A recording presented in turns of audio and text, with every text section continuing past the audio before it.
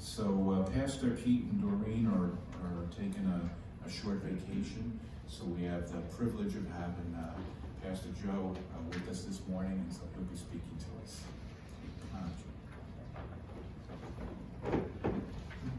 Good morning, all. Good morning. Can you hear me okay? Yes. Good. Well, it's great to be here. As Paul said, I'm Joe Garofalo.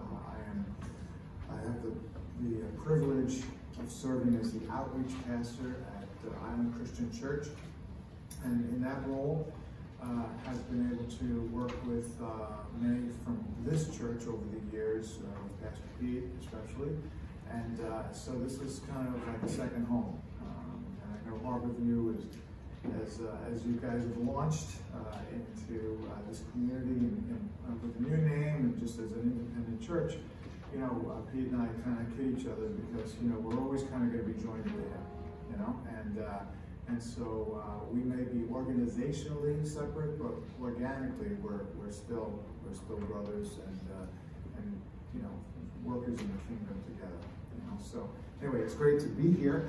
Let me just begin with a word of prayer, and then we'll launch right in.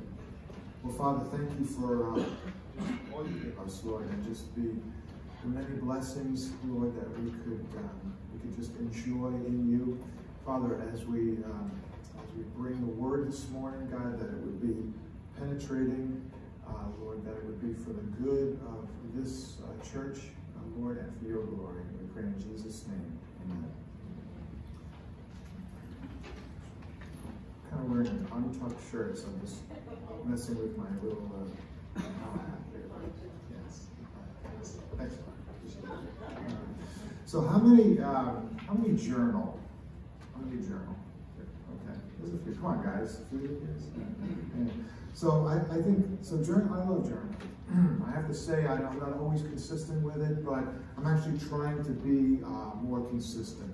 And you know, for me, my journaling consists of jotting down certain experiences, prayer requests, and actually prayers themselves when I journal. So for me, journaling is a very deep spiritual thing. It really helps me to kind of search my heart. And the more I do it, the more I realize how much I need to do it. In fact, Christian journaling in general is really a place to document the works and the ways of God in your life. And so I wanted to read a little excerpt from a journal entry that I made about a year ago. So I'm going to quote it. So here's what I said. I said, I am sensing that God has put on my heart to open my mind and ears as to what he would have me be praying for. I'm sensing that I'm not praying rightly these days, that I'm missing some things, end quote. So I then started to write some of the things down that I believe God was prompting me to pray for right then and there. And especially using scripture as a catalyst, which I'm going to get into a bit later. And it was just amazing what the Lord was putting on my heart to pray for, things that I never really would have thought of. And so it just kind of told me, you know what, I really need to check with the Lord on how I pray. And I had so many, one of these, like, these times as I'm journaling, and I'm really just being quiet, and I'm just writing as God would have me write, things to pray for. And like I said, he was giving me some things that I wouldn't know what he thought of. And I was like, so there's an aha moment. So it was a really good experience. And so here's a question. Have you ever thought about how you pray and what you pray for? Right? Here's another question. Are you praying for what God wants you to pray? Do you pray expectantly? In other words, with the expectation that God is hearing and acting on your prayers. You know, let me tell you something about praying expectantly. If you're not praying expectantly, meaning if you're not praying with the expectation that God is hearing your prayers, why pray? You know? Now, here's another question. Would you like to be able to pray more effective, God-centered prayers? So, I think I'm seeing a few nods, right? That's good. So this morning we're going to be looking at what the Word says, not only about the motive for prayer, but the kind of prayers that we should be praying. which is really going to be our main topic this morning. So our main text comes from the book of Colossians. And just some background first. So this is one of the 4 letters by the Apostle Paul, who wrote these from prison. So they call the prison epistles, along with Ephesians, Philippians, and Philemon. And when you read the scriptures in general, especially for study, it's always best to know the writer's original audience, who he was first writing to, and then kind of, what the purpose or the theme of the book was. So this is just a little bit of Bible study one-on-one. When you're thinking about, what was the audience, or who was the audience, I should say, and what was the writer's theme. If you have that understanding, when you do read the scriptures, they come alive so much more as you kind of have that set in your mind. And so Colossians was a thriving city with a mixture of Jews and Gentiles, meaning pagans, and there was a church there that was a kind of a thriving church, but it also had a mixture of these cultures. And so before long, the pagans and the Jews kind of began to introduce a heresy into the church. Now, the pagans brought in what was called like mysticism, and different things that would be kind of just of unnatural origin. I'll put it that way. And the Jews brought in what's considered Jewish legalism, which attempted to diminish the full deity of the Lord Jesus Christ. So in essence, they were saying, yeah, you need Jesus, but you need these other things as well, for your salvation. And so things like the necessity for circumcision for salvation, different ceremonial rituals, the worship of angels was mentioned in Colossians there, and all these other kind of mystical experiences. So Paul wrote this corrective letter to warn the Colossians of this heresy, and also to kind of set the record straight about Jesus, right?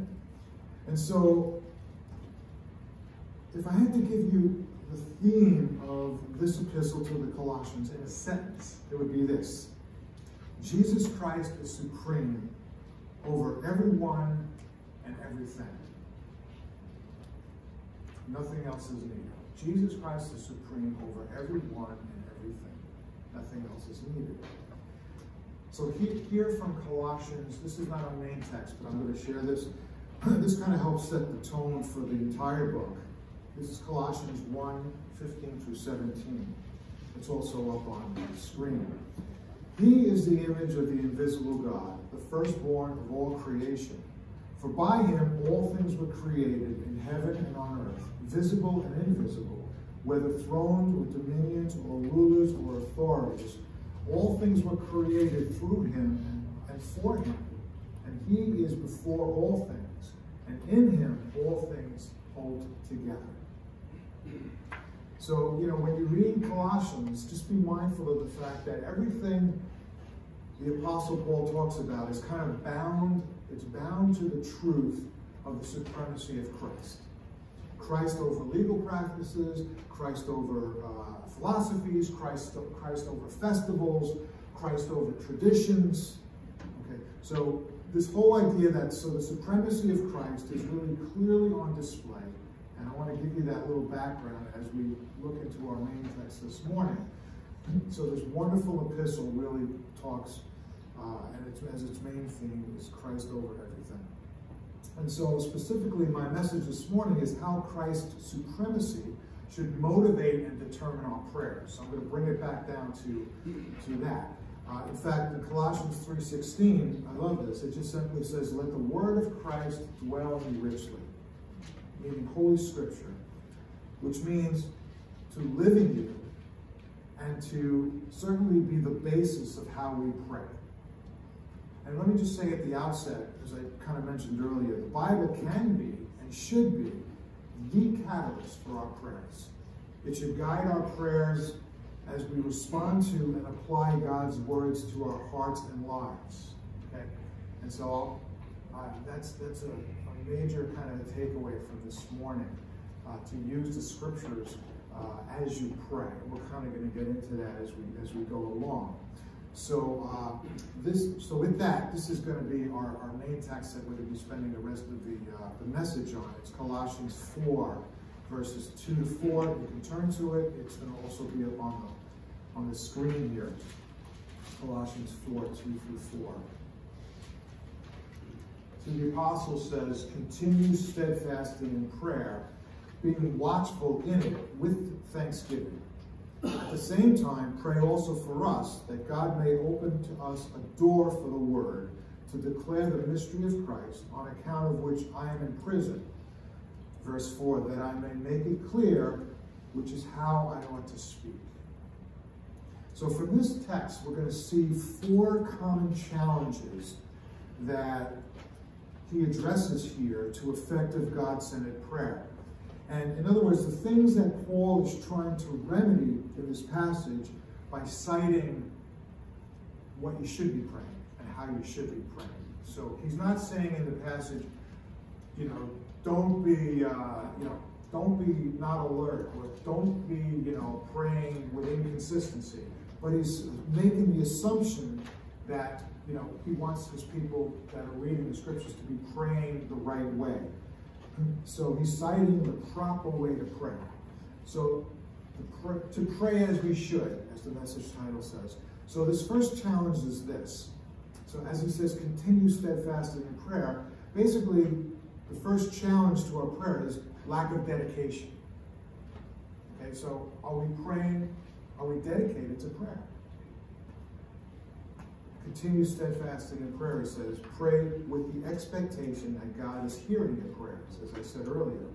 That means pray with regularity, with expectation, and with persistence. Who has seen the movie It's a Wonderful Life? Yes. I thought more. It's a great movie. And it's always around Christmas time, right? So I should say, who hasn't seen It's a Wonderful Life, right? But, so there's a scene when George Bailey is reaching the end of his rope. He's not so happy George Bailey right there on screen, right? And, he can't find the money his uncle lost, right? If you remember that. He ran out of his family anger. The government is after him. The cops are after him.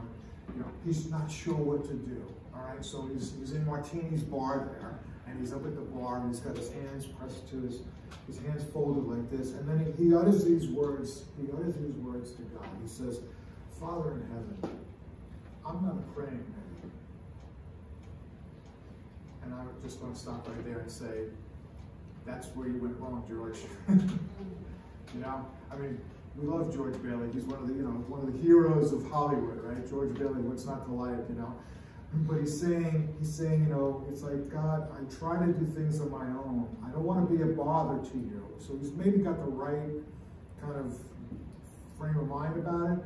I try to be a good neighbor, which he was. I try to be a good husband and father, which he was.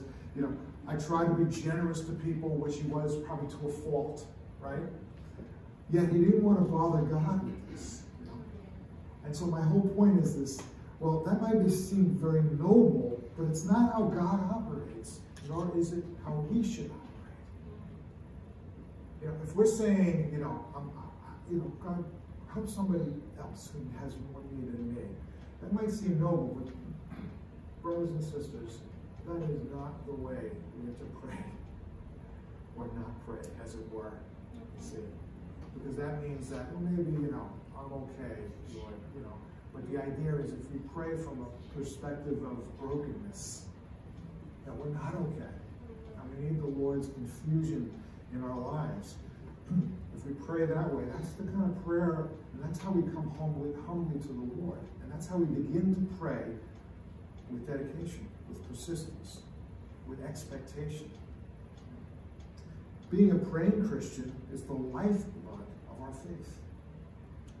There's even well-meaning Christians out there who make it an excuse not to pray by saying, if God's all knowing and all wise and all powerful, he knows the end from the beginning, so why do we need to pray? You hear that too, kind of like a hyper-Calvinism, for those of you who follow that kind of, theology there, If God knows it all, and he knows the end from the beginning, why pray? Right? He's going to accomplish what he wants to accomplish anyway.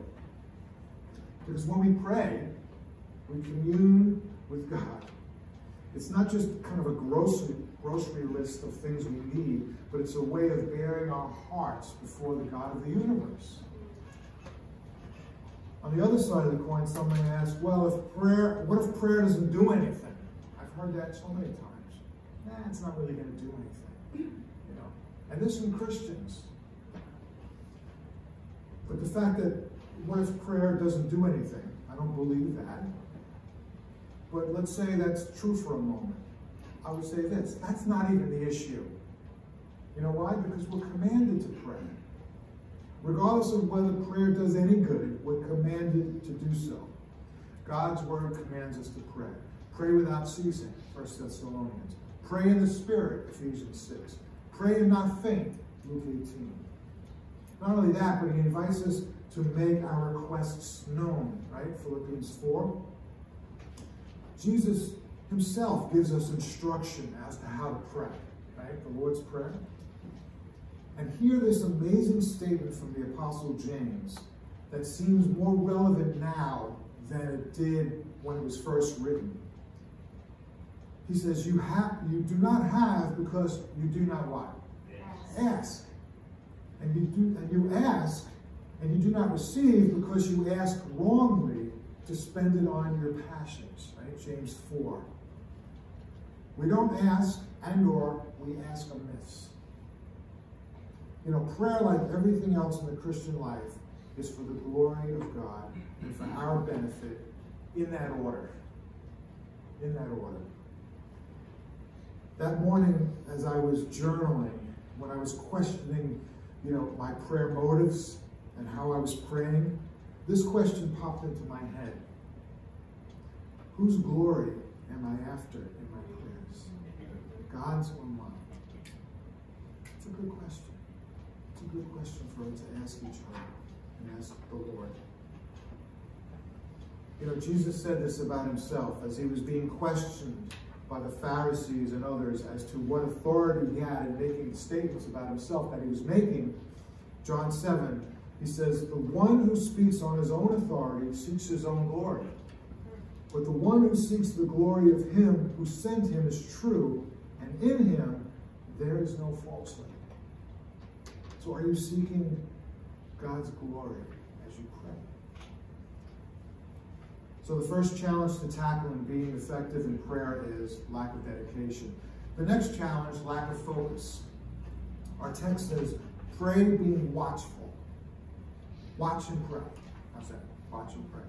In fact, Jesus told his disciples on the night of his arrest, he wanted them not to be kind of in a fog or unaware of what was going on. He's like, don't sleep. Don't be sleeping. Watch and pray. Watching and praying in this instance is being aware of the snares of the world. Jesus said that his disciples were to watch and pray so as not to enter into temptation. There's a good reason to be watching and praying, right? Further, being watchful means we're allowing the Spirit to direct our specific prayers. It means that we pray being honest about ourselves and our shortcomings. As we confess these things, any hindrances to prayer are removed. The psalmist said this so wonderfully in Psalm 139. Search me, O God, know my heart, know my thoughts. See if there is any grievous way in me. That's a good prayer. Talk about praying the scriptures. That's a good prayer. You know, we get aligned with God as we confess those things, as we leave them at the altar of confession. You know, that's how the Spirit works best in us, when we empty ourselves of the things that are encroaching upon our relationship to Him, that are hindering our prayers. You know, there's no accident that the Apostle Paul in the book of Ephesians, you know, many of you probably are familiar with the scripture, where he said, don't be drunk with wine. Why would he say, don't be drunk with wine? You know, kind of in the middle of this whole narrative. He says, don't be drunk with wine, which is debauchery, but be filled with the Holy Spirit. So what he's saying in essence is that when you're drunk with wine, you're under its what? Influence, right? Driving under the influence, right? That's DUI. So if you're under its influence, can you be under the influence of the Holy Spirit? No. So he's saying remove that from your life. Remove that. And by the way, you can substitute wine to any substance, of course, but then you can also substitute it for anything that would look to take over or influence your life. Greed, lust, fear, any of those things you can substitute in it. Notice, don't be drunk with fear, because if you're doing that, your heart's kind of in that direction, and you're not going to be open for my filling. That's what he's saying in essence. So we get aligned with God as we ask Him to just search our hearts and know the ways in me and all those things that are grievous, whether I'm aware of them or not. Help me to just push those to the side. Help me to just leave those at the altar of prayer. And get aligned with God's heart. And quite frankly, if we lose focus, or when we lose focus in our prayers, it's also kind of a reflection on our Christian condition, you know? Like, are we just kind of slogging through? Are we just kind of going through the motions in our Christian lives, you know? So, and our prayers really are a reflection of that. So be mindful of that as you're praying. And on the other side, you know, kind of the reverse is true. You know, as we pray alertly, you know, it's keeping us focused on the Lord. It's keeping us focused on the Lord, you know? About a year ago, as I was journaling, the Lord gave me in that very time that I was kind of seeking God on that, I was writing, He gave me a verse that I kind of used for the year, if you will. And I still love it. You know, it doesn't kind of expire. And the verse is from Isaiah 26, and it says this: the desire of our soul is for your name. And that just kind of popped into my head, you know, as I was going through this whole thing of the type of prayers I was praying. The desire for my soul is for your name.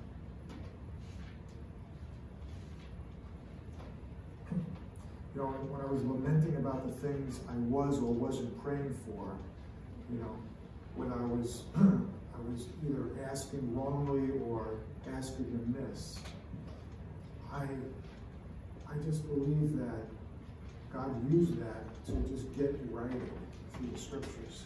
And that's my encouragement to you guys as you've been thinking through that a little bit.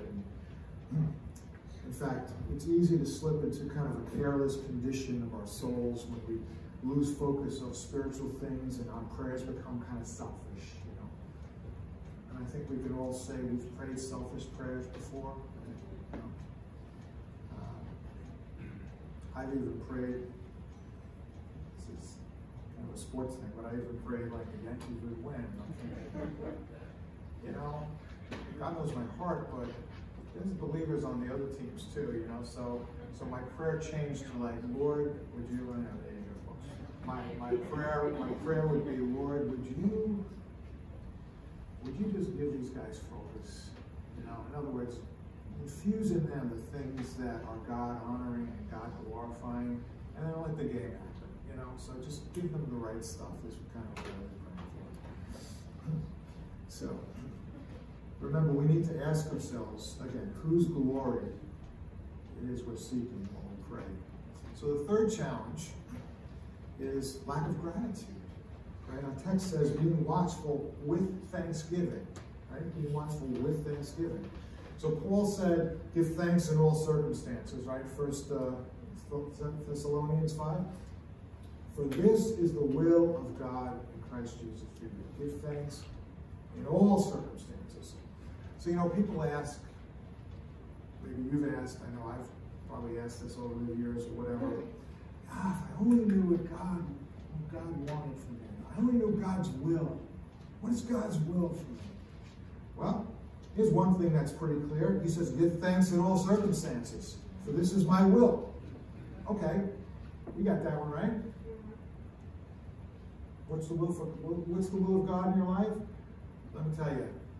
that would cover, if you truly gave thanks with a humble heart and a heart of gratitude for all things, that would cover a multitude of sins. Let me tell you. In all things, give thanks. Now notice he didn't say for all things, right? But he said in all things, in all circumstances. We're told to give thanks to God for his grace and mercy in our lives because, here's the thing, it prevents us, among other things, from a sense of entitlement. Right? God owes us nothing. It's only by his grace. And, it would be kind of foolish of us to imagine that God was in some way kind of like bound to lavish his mercy on us, whether we're grateful or not. Think of how you feel when someone doesn't acknowledge something, that you've done, or like when somebody doesn't acknowledge even at least acknowledge a kind gesture that you've made on that person or that you've bestowed on that person. Kind of like, it's like, wow. And think about how our Heavenly Father would feel if we don't acknowledge his grace and his mercy and his blessing over our lives, right? And just know how much God finds joy in the praises of his people. Praise God and to be grateful for it doesn't cost us anything. Maybe a little bit of ourselves, and that's okay because that's the Christian life, He must increase, we must decrease, as John the Baptist said. But it really doesn't cost us anything to be grateful. Maybe a little pride too, but those are things that we want to go away anyway. And the fourth is lack of godly vision in terms of, some common kind of challenges to our prayer lives. Lack of godly vision. So whose vision fuels your prayers and your actions? Who or what makes the opportunities for your life and your ministry? Are they the Lord's? Or are they your own desires? Right? Paul considered the most influential Christian the world has ever known. And so what's interesting is that, if you remember from our passage, he was not above requesting prayers from the people of God. And I'll just read it again. I love his particular request here in verse 3. At the same time, pray also for us, that God may open to us a door for the word to declare the mystery of Christ, on account of which I am in prison, that I may make it clear which is how I ought to speak. So at Island Christian Church, right during this Lenten season, which began last Wednesday, right? We're doing a 40-day prayer for people to pray that God opens a door, based right on the scripture, that God would open a door for the word, that we would each be able to share our faith and invite them to church on Easter Sunday. So it ends on Easter Sunday with an invitation, invite a friend. And so it's a great effort. It's something we're doing. We're taking the Lenten time to do that. You guys right here at Harborview are doing Saturate, right? The door hanger outreach this spring. So in a way, we kind of know how Paul is feeling right now, because we fight the same battle. 2,000 years later, we're asking God that he would open a door. And shouldn't that be your prayer too?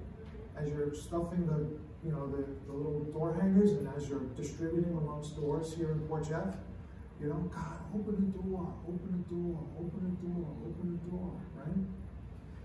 That the desire above everything else, that there would be an open door for the Word of God, that you would have opportunity to speak. And guess what? You don't have to think, is that a good prayer, Lord? No, because the idea is, it's here. It's in the Scriptures. You don't have to ask that question. Whether I'm praying selfishly. No, this is an open door, and you're saying to God, listen, would you use me? Would you give me opportunity as you present these open doors for the Word? I could say, with 110% certainty. And that is a good, God-honoring prayer. And maybe you have this fear that, in your own strength, you can't do it, If you remember Moses, when God said, called him from the burning bush, right, in Exodus, God said, Moses, speak for me, right? After he said, I am who I am and all that, he said, speak for me. And Moses was like, I can't speak. I stutter. What am I going to do? Use someone else.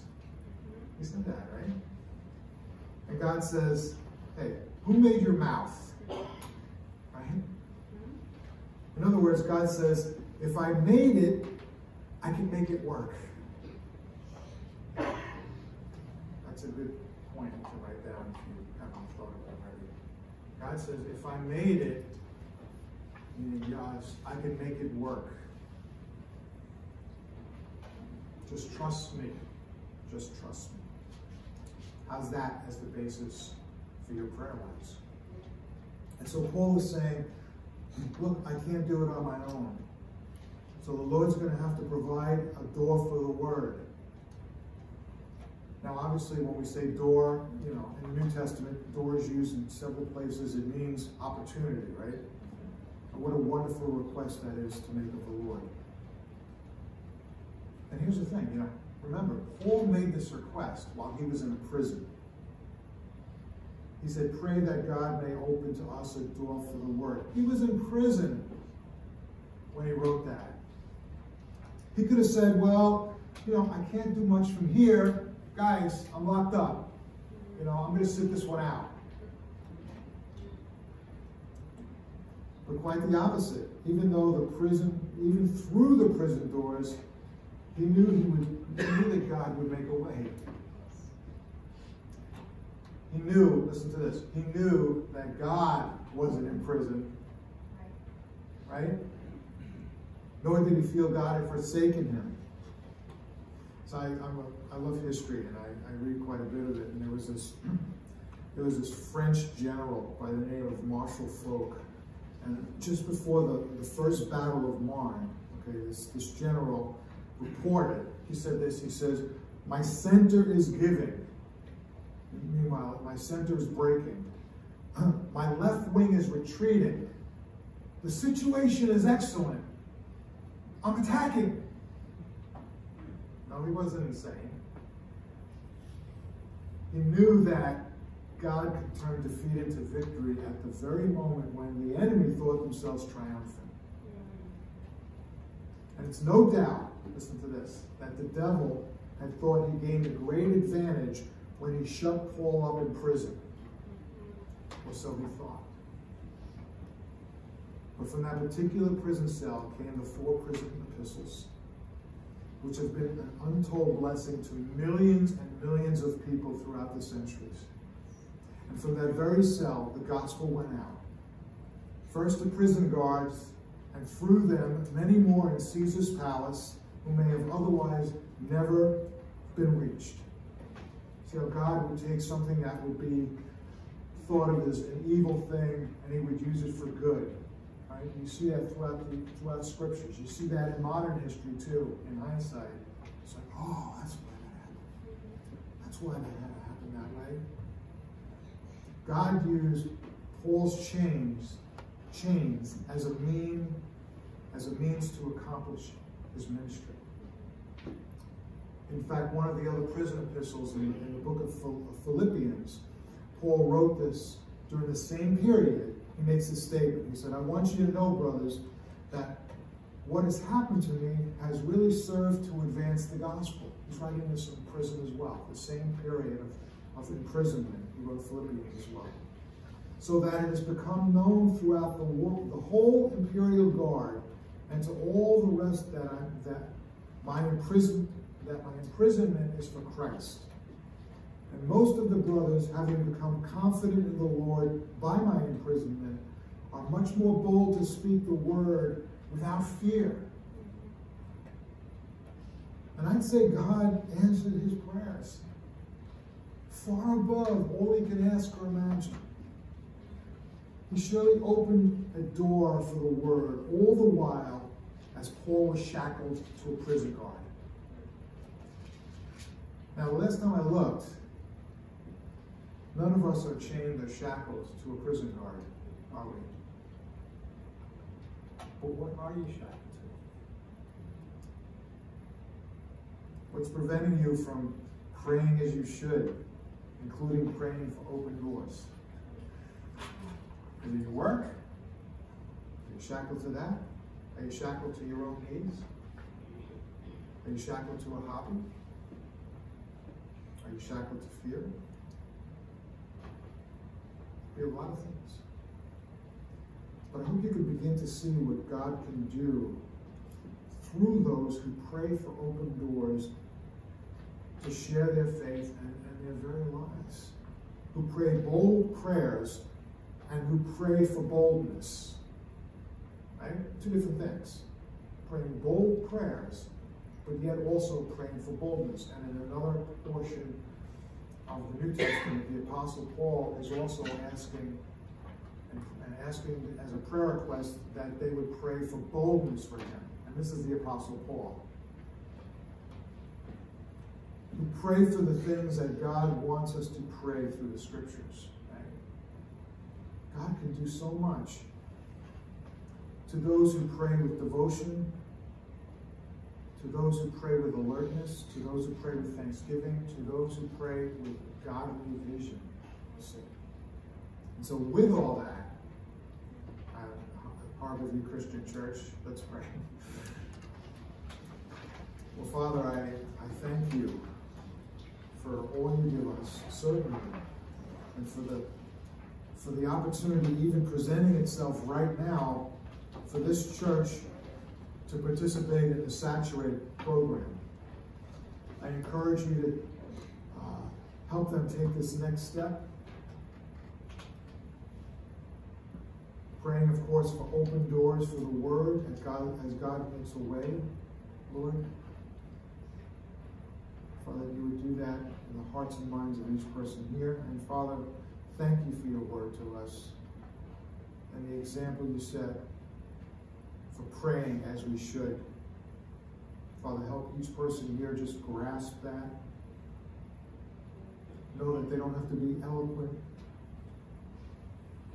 in their speech, but as you made us, you also make it work, and you make us work in our way.